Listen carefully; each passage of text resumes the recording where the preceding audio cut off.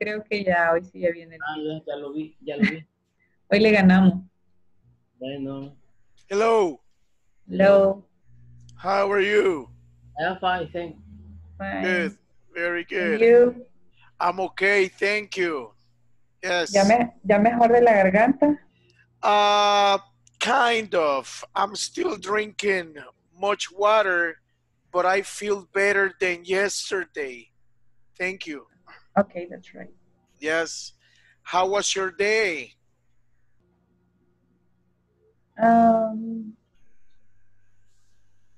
Okay. Busy, relax, quiet. How was your day? Relax. Okay. Let's see, how was your day? It's right there in the chat. How was your day? Yes, all right, good. What is today's date? 29. Very good. Yes, today is the 29th. Today, Wednesday. Wednesday 29th, yes. Wednesday. Which month? January. Very good. What do we have before January? What do? What do we have before January? February month? December. December, yes. What do we have after February? After January, excuse me. February. Okay, very good. All right, do you remember yesterday? Do you remember yesterday? Yes. What activities did we speak in class? The simple present statement. Very good. The simple present tense. The simple present tense. What is the function of the simple present tense? What's the function? To talk about something that happens all the time. Very good. To talk about something that happens all the time.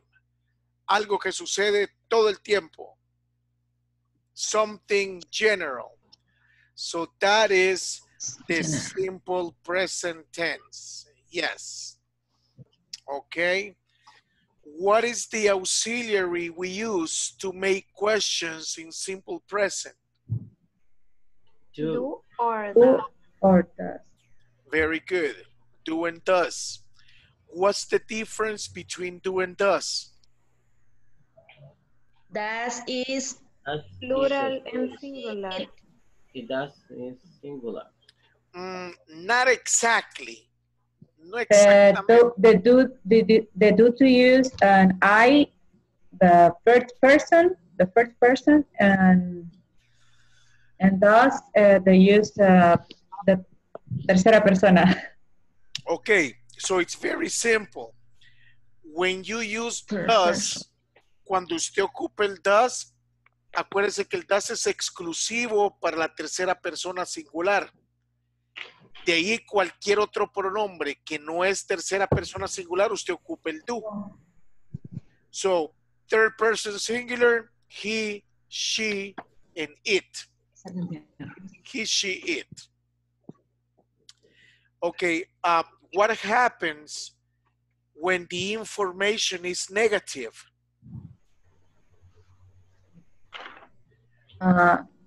They use the auxiliary verb. Okay, we use don't or doesn't. Volvemos a lo mismo, que la única diferencia entre esos dos es el pronombre que usted ocupa. Si yo voy a ocupar he, she, it, I will use doesn't. Si no es tercera persona singular, automáticamente voy a ponerle don't. Yes. How do you say yo no hablo portugués? I don't speak Portuguese. Ajá. I don't speak Portuguese. How do you say él no habla portugués? He He doesn't don't speak Portuguese. speak He Portuguese. doesn't. He doesn't. He doesn't. speak He doesn't. Portuguese. Exactly. He doesn't speak Portuguese. Portuguese. Yes. How do you say yo no tengo carro? I don't have a car. I don't have a car. ¿Cómo va a decir ella no tiene carro? She doesn't have a car. He doesn't have a She car. doesn't have a car. Very good. Nice. So that was the theory. Esa fue la teoría. After the theory, we had an exercise. Tuvimos un ejercicio. Do you remember the exercise? ¿Se acuerdan el ejercicio que hicimos?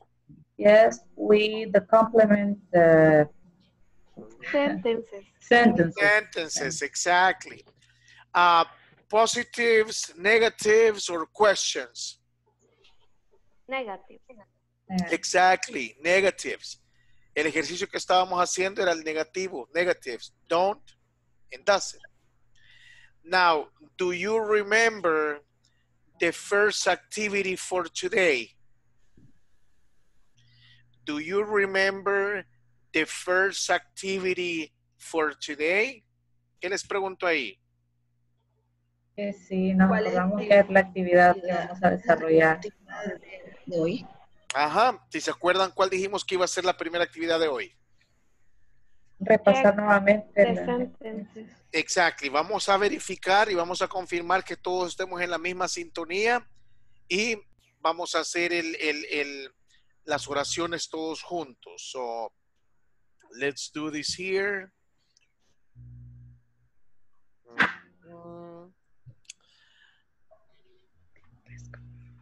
Okay, do you see the document? Not yet. My brother. Okay, ¿ven el documento? Yes. Okay, good. Now, pay attention. Diferentes compañeros van a ir haciendo el 1, el 2, el 3 y el 4. Usted tiene que poner atención y asegurarse de que estamos en la misma sintonía. Si por alguna razón su respuesta usted piensa que es diferente, pida la palabra y para que usted pueda preguntar y le aclaramos. I need a volunteer for number 1. Only one, only one.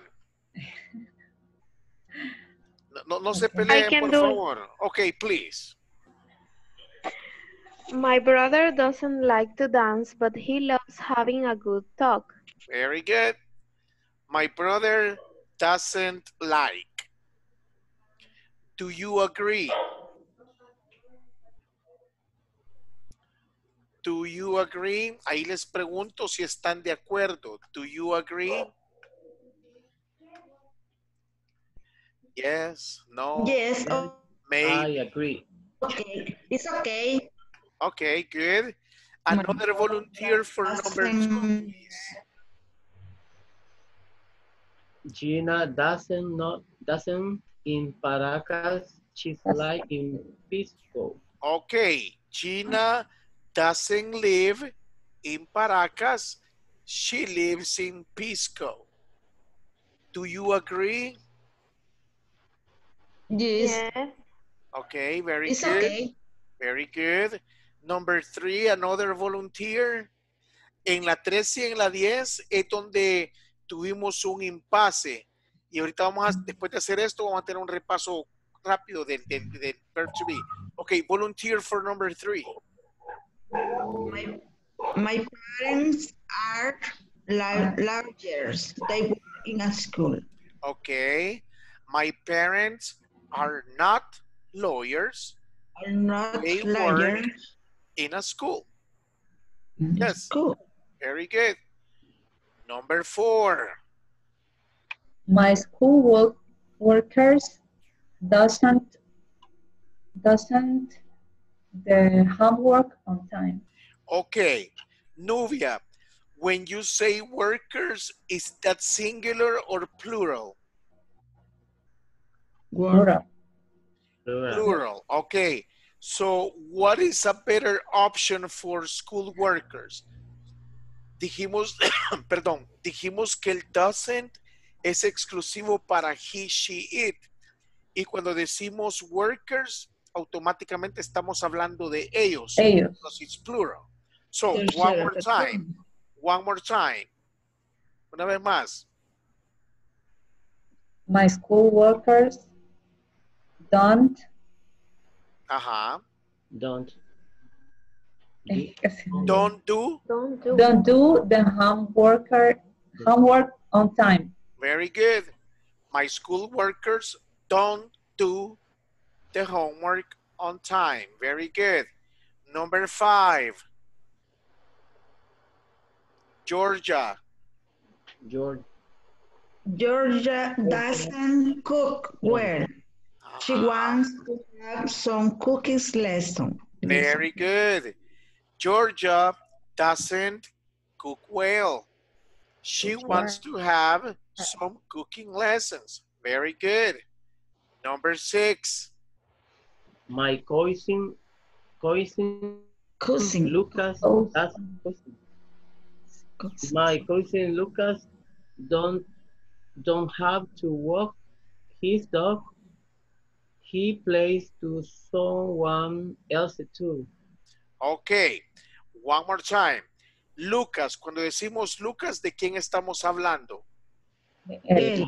De él. And what is the negative auxiliary for he? Doesn't. Doesn't. One more time, please. My school work, no, perdón. My My cousin Lucas doesn't have to walk his dog. He plays to someone else too. Do that. Very good. My cousin Lucas doesn't have to walk his dog. He pays to someone else to do that. Good.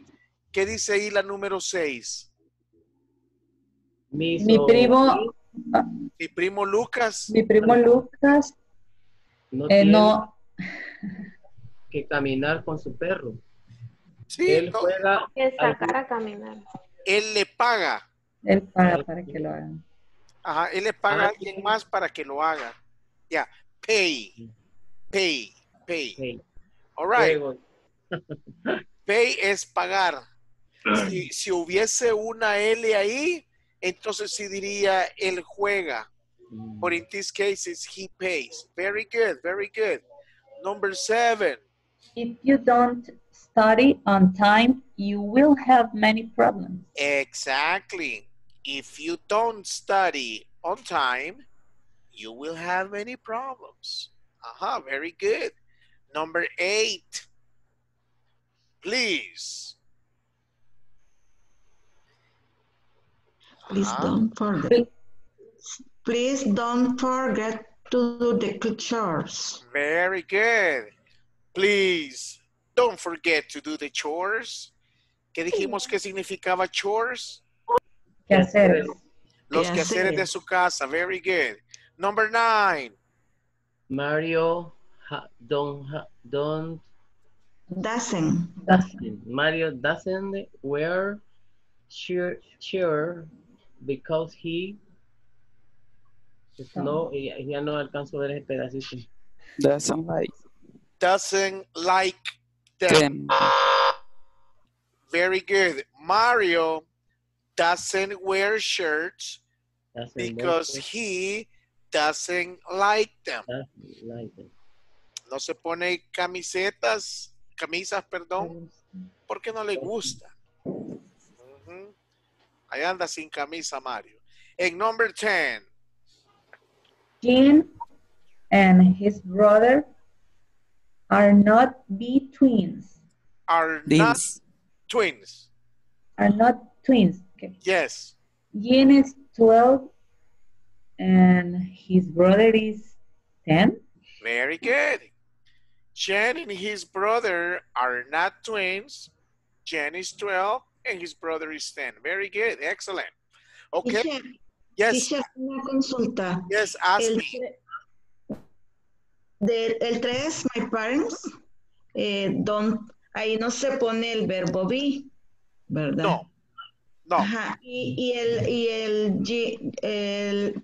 la 10, Jean and his brother, are be, no, ahí are not.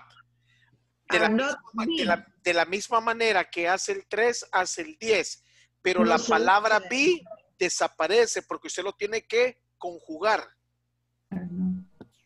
Es que en Yes. esta última vez escuché que sí se mencionó. No, No. no. Y si lo mencionó, estaba incorrecto, pero la forma adecuada es Jen and his brother are not Or not. Are twins. not. Yes, Ah, are okay. not twins. Yes.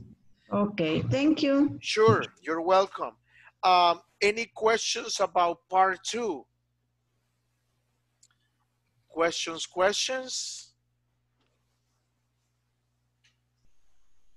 No? No. Ok. La observación del día de ayer fue la número 13 y la número 10. Do you see the document? ¿Ven el documento? Sí. Yes. Okay.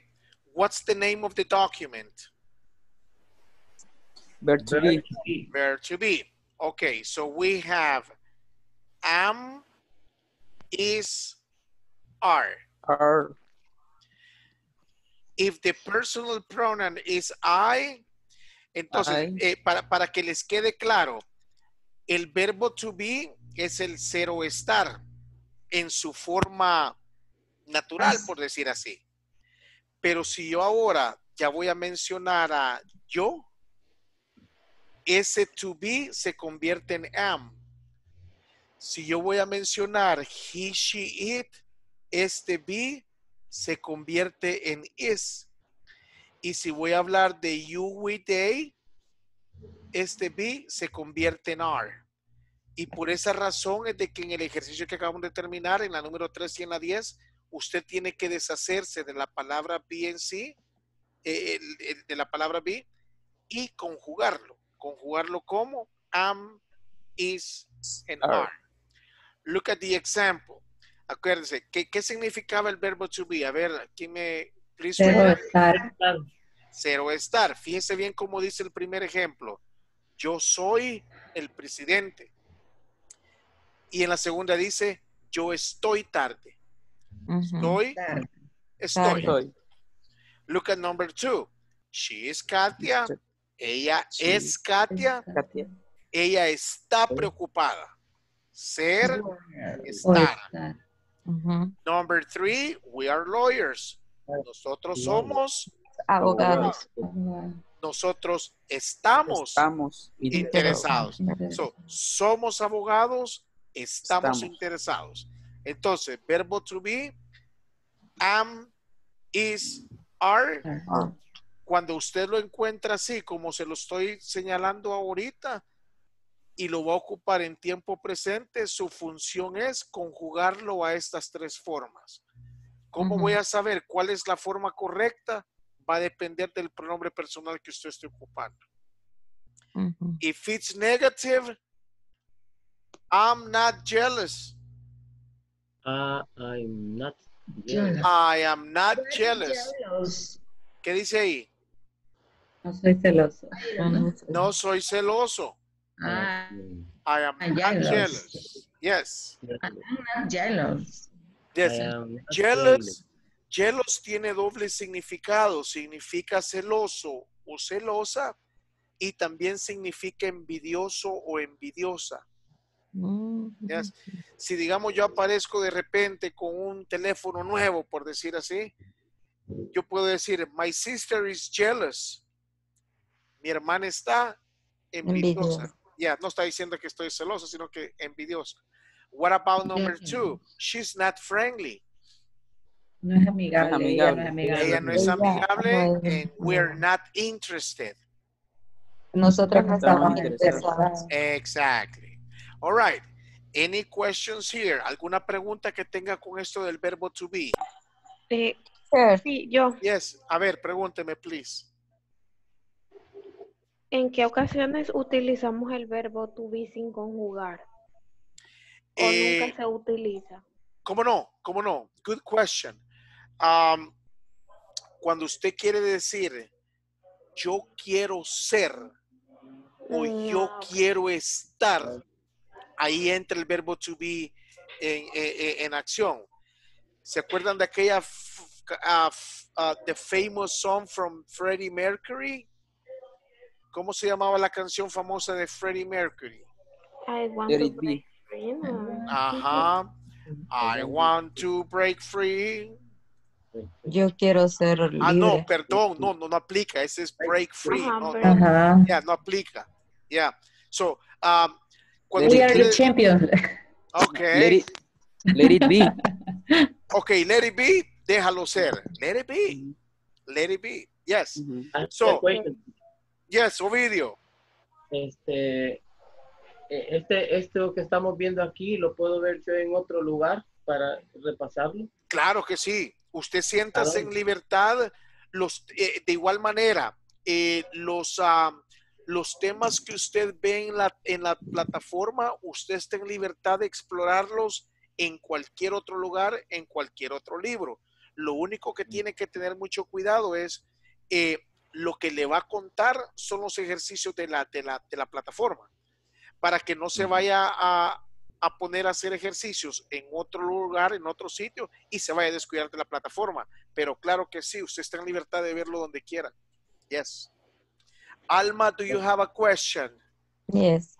Teacher, es que cuando a veces estamos traduciendo, Ajá. no tenemos la tendencia a traducir casi que textualmente en el español. Yes. Ese es un problema. Por ejemplo, en Yes. la última oración, textualmente sería, nosotros no estamos interesados. Yes. Pero a veces hay gente que dice, no estamos interesados. Ajá. Eso es un solo. Yes. No así palabra por palabra, porque muchas palabras del inglés en realidad no tienen a veces traducción en español. Exactly. Yes. Y eso es algo que naturalmente se les va a ir quitando, el traducir literalmente. Remember that English is one language, Spanish is different. Y lo que decía ahí la compañera, ok, yo estoy pensando en español y lo voy a decir en inglés, pero estamos hablando de dos lenguajes diferentes. Naturalmente, poco a poco se les va a ir quitando eso y van a ocupar el inglés de manera espontánea, natural. Okay. Yes.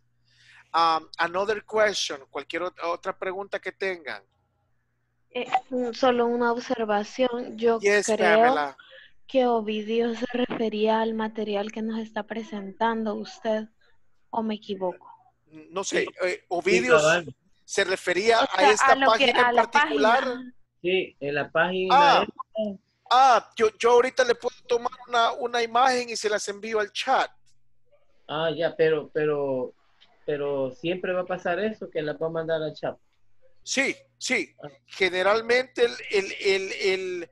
el material que ocupo se los mando al chat por si han dado caso a la hora de que usted quiera practicar en su tiempo libre y por alguna razón no tiene internet, el documento ya lo tiene ahí en el WhatsApp. Sí, está bien. Yes. All right. Any other questions?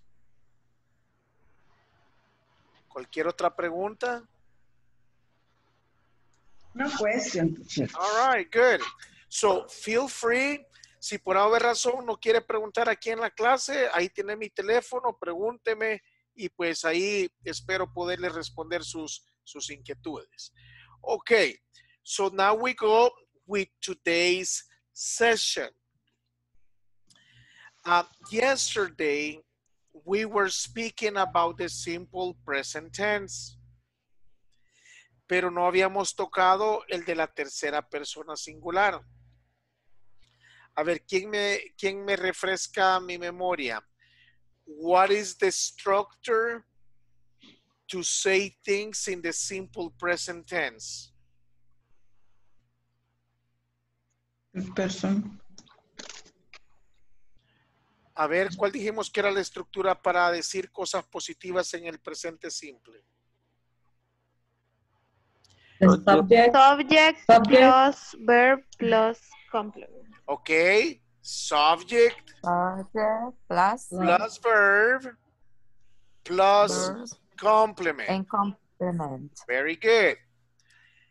Today's topic, if you compare the three sentences with the structure, is exactly the same. Can you mention the difference between the information yesterday and this information here? The use is. Very good. Les preguntaba, ¿cuál es la diferencia entre la información que les di ayer y la de ahorita, la que tienen en su pantalla? Tal como dice el compañero, el uso de la letra S.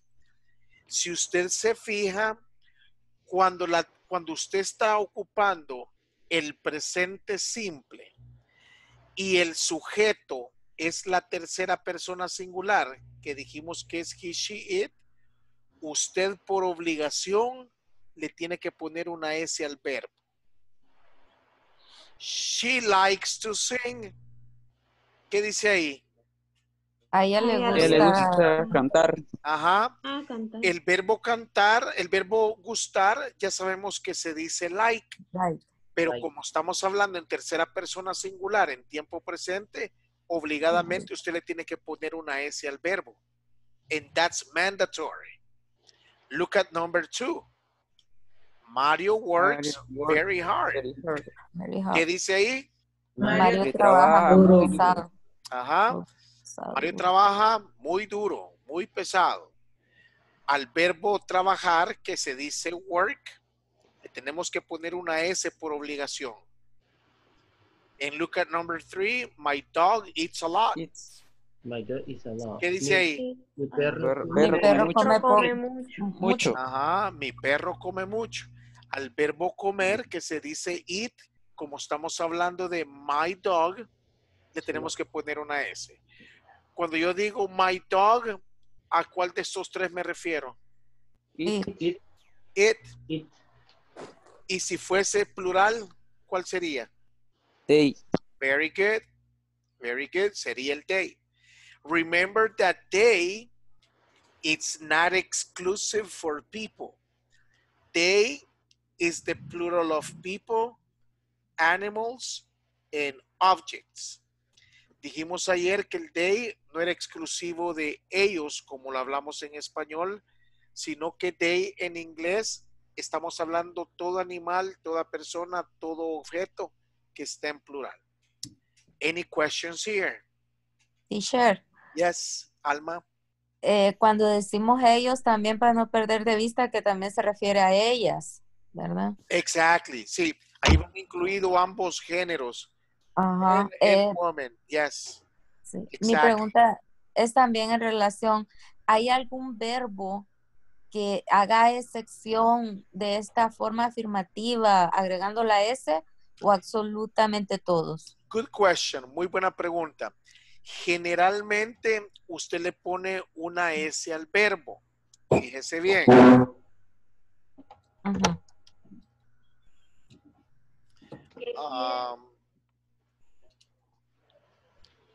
Ok, ahí tenemos 6 diferentes letras. Si el verbo, fíjese bien, si el verbo que usted está ocupando tiene cualquiera de estas terminaciones, usted no le va a poner solamente S, sino que le va a poner ES. How do you say eat in English? Go. Go. Pero la regla dice que si yo estoy hablando en tercera persona singular y el verbo termina en esto de acá, yo le tengo que poner ES. Entonces, ¿cómo me va a decir? Ella va al parque todas las tardes. She goes to park. She goes park. Goes to the park. In the afternoon. She goes to the park in the afternoon. Fíjese bien.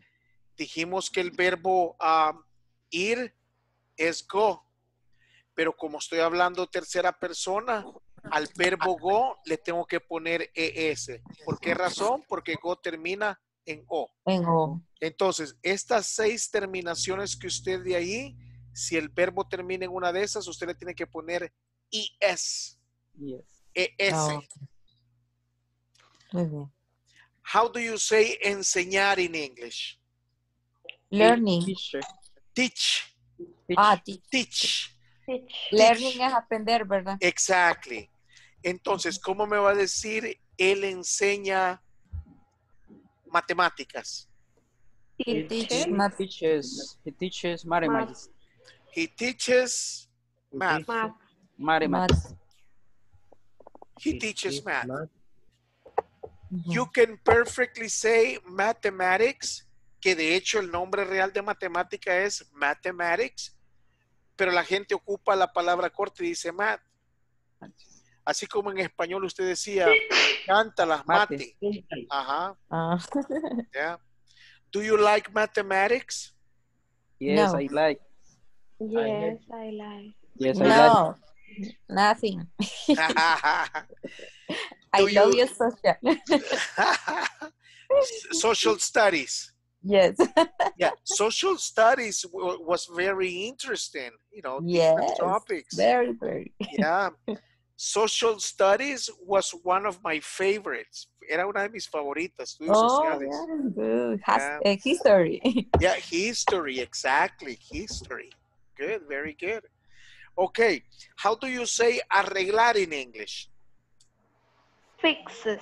Fix, very good. Fixes. ¿Cómo me va a decir mi hermana arregla computadoras? My sister, My sister fixes fixes computers. computer. Okay, so you say, my sister Fixes. Computer. So, dijimos, el verbo arreglar se dice fix, como se los acabo de escribir ahí. Pero como estamos hablando de ella, y la regla dice de que si el verbo termina en esto de acá, usted por ley le va a poner ES. Entonces, esa es la razón por la que usted le pone fixes. Okay. Y el último, para que les quede claro, how do you say tener in English? Have. Have, ahí está, se los acabo de escribir, pero si usted está hablando de it, usted va a decir Has. Haves. exactly, has. Have.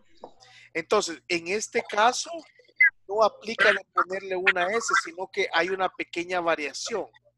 Do you see it? ¿Ve cómo está la variación ahí? Yes. It's short, the verb. Ajá. So I said, I have a cell. ¿Qué dice ahí? Tengo un celular. ¿Cómo va a decir? Ella tiene un celular. Yo tengo un celular. It has. She has a cell. Exactly. She has a cell. So there you have it. So para completar la pregunta de la compañera, le vuelvo a repetir. Si está hablando de he, she, it, usted por ley le tiene que poner una S al verbo. Pero si ese verbo termina con cualquiera de estas 6, usted le tiene que poner una ES, no solamente es. Y el otro, dijimos que era el have and has. Any questions here? Preguntas. Questions?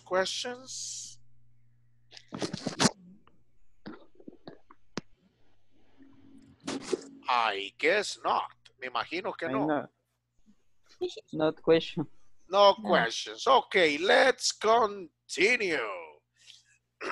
Excuse me, give me a minute. Estoy enviando este documento ahorita. Ahí está en el chat también, en el chat de WhatsApp. All right, so let's do some practice.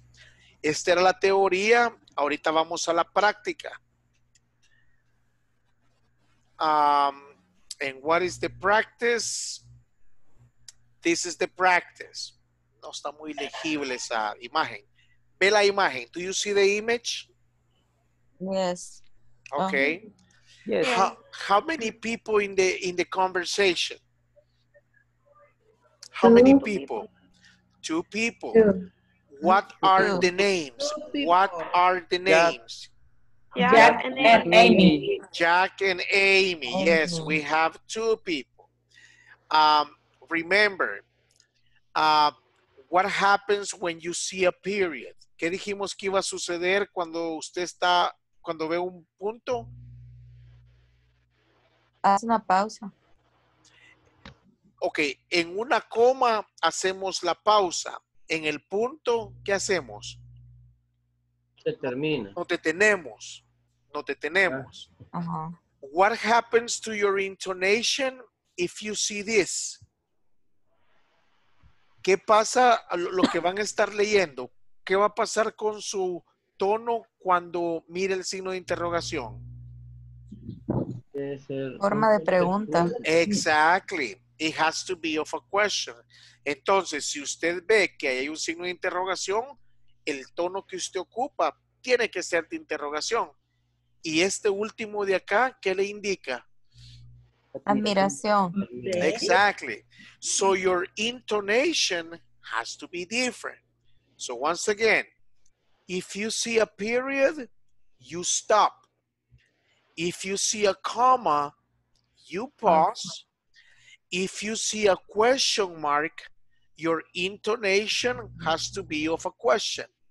And if you see the exclamation mark, your intonation has to be different too. Are we ready? ¿Estamos listos? Yes. Yes. Yes. Okay, I need 2 volunteers. I need Hi. Jack and I need Amy. I'm Jack. Okay, Nubia, you are Jack and Amy. I can be. Please, yes. Lights, camera, action. 1, 2, 3. Let's go to the park on Sunday. Okay, but let's go in the afternoon. I sleep late on weekends. What time do you get up on Sundays? At 10 o'clock. Oh, that's early. On Sundays, I get up at noon. Do you eat breakfast then? Sure, I have a breakfast every day. Then let's meet at this restaurant at 1 o'clock. They serve breakfast all day. All right, very good. Sorry, very good. Any questions about meaning or pronunciation?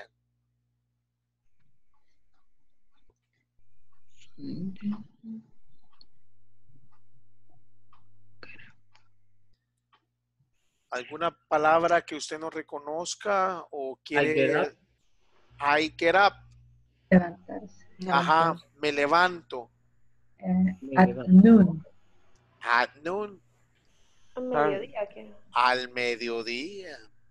Buen sueño tiene. What else? ¿Qué más? What else? What else? They serve. Don't be afraid to ask. Si no ven- Servers. they Servers. serve. Serve. Ellos sirven Sirven. desayuno todo Todos los el días. día. Todo el día. Todo el día. Te llega a las 3 de la tarde y pide 2 huevos picados, se los hacen. What else? ¿Algo más? ¿Algo más? Let's go to the park on Sunday. The Okay. word sure. The Huh? word sure. Sure. Seguro. Seguro. Yes. ¿Dónde está sure? Que no lo veo. Sure. Oh, Yeah. yes. Do you Yes. eat breakfast then? Ahí le pregunta, ¿y entonces ahí desayunas? Ahí, entonces desayunas. Sure, le dice. Seguro, le dice. Yo desayuno todos los días. Do you have breakfast?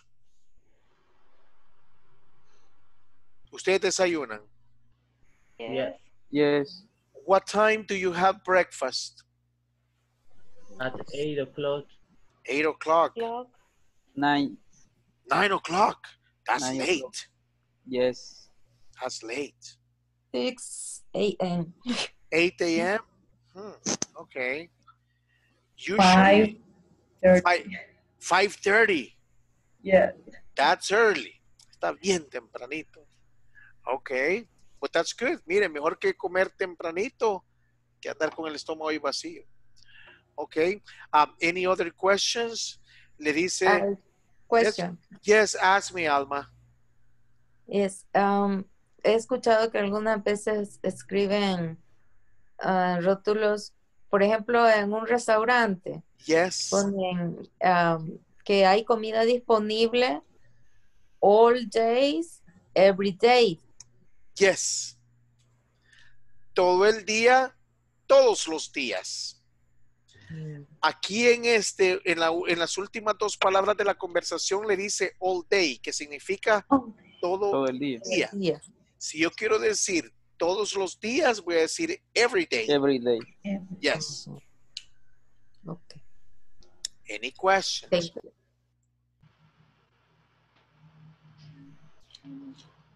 So, antes de que usted lo ponga a practicar, dice, let's go to the park on Sunday. Vamos al parque el domingo. Okay, but let's go in the afternoon. I sleep late on weekends. Okay, pero vamos en la tarde. Yo duermo tarde los fines de semana. What time do you get up on Sundays? ¿A qué horas te levantas los domingos? At 10 o'clock, a las 10. Y le dice Jack, oh, that's early. Está temprano, le dice. On Sundays, I get up at noon. Los domingos me despierto al mediodía. Do you eat breakfast then? ¿Desayunas en ese entonces? Sure. I have breakfast every day. Seguro, le dice. Yo desayuno todos los días. And then Amy says, then let's meet at this restaurant at 1 o'clock. They serve breakfast all day. Entonces le dice, reunámonos en este restaurante a la 1 de la tarde. Ellos sirven desayuno todo el día. All right, any questions? Preguntas. No? No. All right. No. So, lo voy a poner a trabajar en parejas. Por ejemplo, si yo empiezo a trabajar con Alma, yo voy a ser Jack y ella va a ser Amy. Cuando yo termine, ella va a ser Jack y yo voy a ser Amy. La idea es de que todos tengamos la oportunidad de practicar toditas las palabras que están en el diálogo. Ok, ready? Ready. Let's do this. Vamos a ver. ¿De qué está esta cuestión? Did I send you that? Let me do this here. 1 second, 1 second, 1 second. Ajá. Voy a buscar la conversación para podérselas enviar al chat de WhatsApp también. Here we go. ¡Tarán! Y ahí está. Ya todos tienen el WhatsApp ahí, la imagen. Bueno, va en camino. Ahí por el poliedro va ahorita. Espérense. Okay, Alma, do you have a question? No, teacher. Okay, very good. All right, so let's do this. Go this here. And let's make the groups.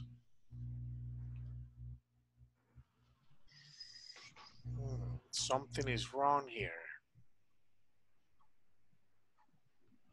Give me 1 second. Right here. Aquí estamos. So we have 8 people. So we're going to make 4 groups.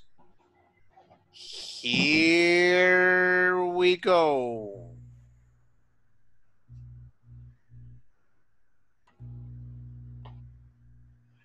One. Oh my God. Wait.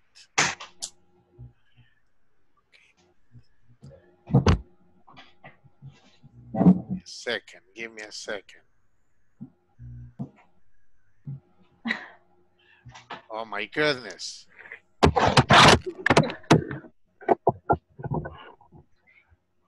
Okay. Let's, my God. Give me a second. Dame un No ratito. quiere, no quiere. Yeah. Wait. I clicked on something that I shouldn't have clicked. Oh my goodness. How do I get there?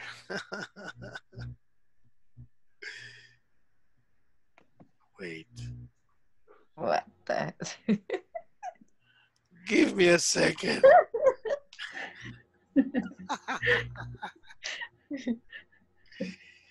I don't know what I did.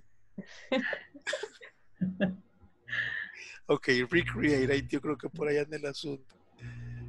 No, not Don't worry. here. Is add a room? No, it's not a room. What happened? I don't know. Good question. What happened, Francisco? What happened? Give me a minute. Ya le dimos más de un minuto, dígame. One second, one second. My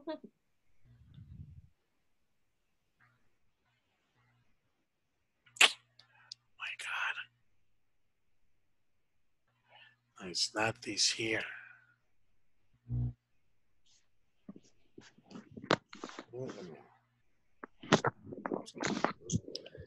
Right here. This is what I did bad.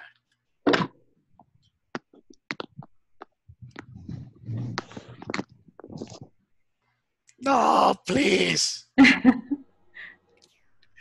Don't do this to me. The comfort. Yes. Okay. Automatic. Automatic.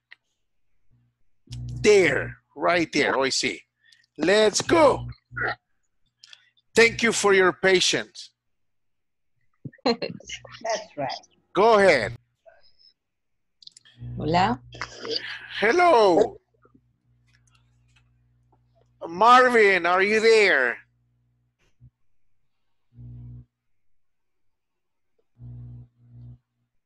Marvin. Alma, ¿usted oye a Marvin? No. Marvin? Hello. Okay, very good. Okay, Okay. please practice. Okay. What early? Sunday I get up at noon. Do you eat breakfast then? Sure, I have a breakfast every day. Then let's meet at this restaurant at 1 o'clock. They serve breakfast all day. Okay. Bye. Okay. Si gusta soy Jack ahora. Bueno. Let's go to the park on Sunday.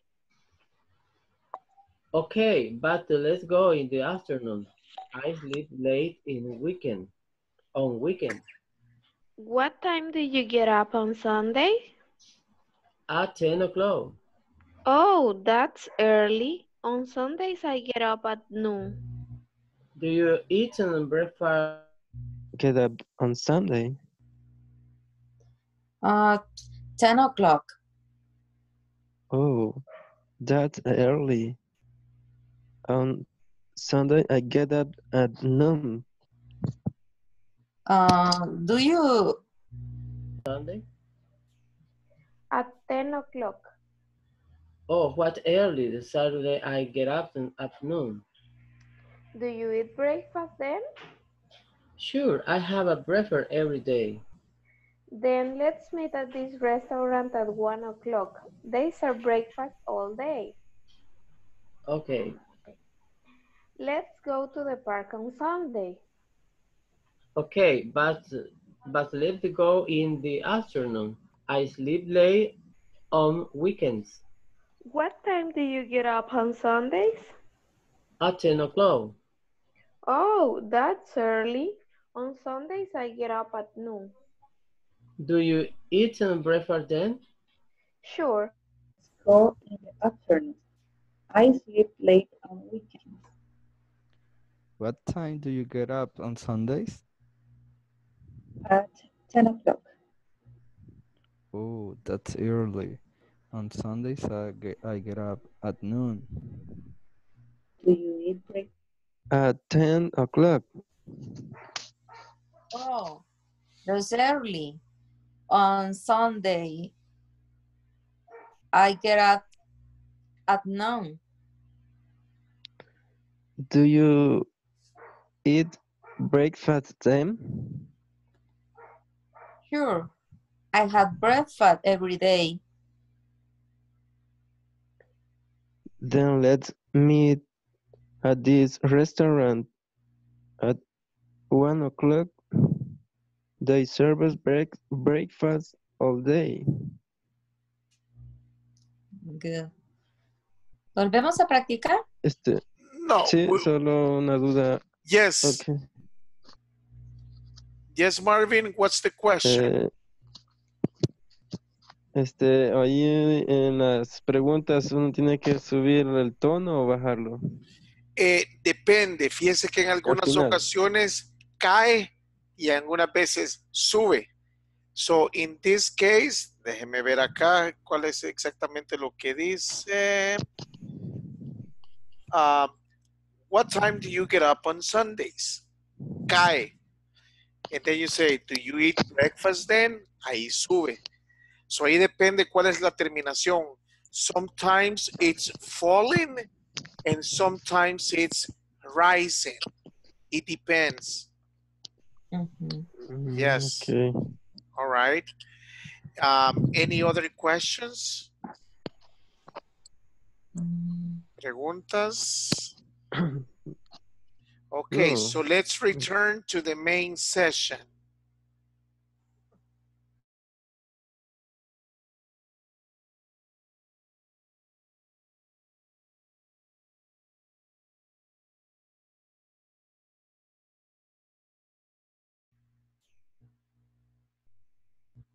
Hello.